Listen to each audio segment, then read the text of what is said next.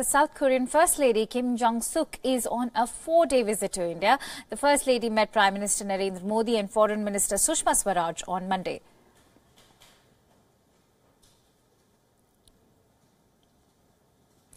She is on a visit to the ancient city of Ayodhya today, where she will be attending several events. Ayodhya has been decked out on the eve of Diwali with the South Korean First Lady as a state guest.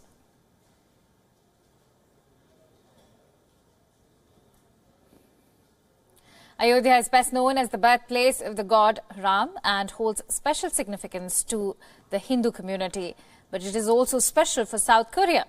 Many South Koreans believe that they can trace their ancestry back to the city.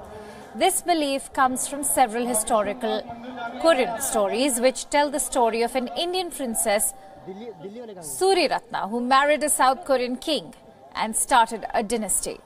According to the legend, an Ayodhya princess had visited Korea in 42 AD and was given the name Hwangok after her marriage with King Kim Suro.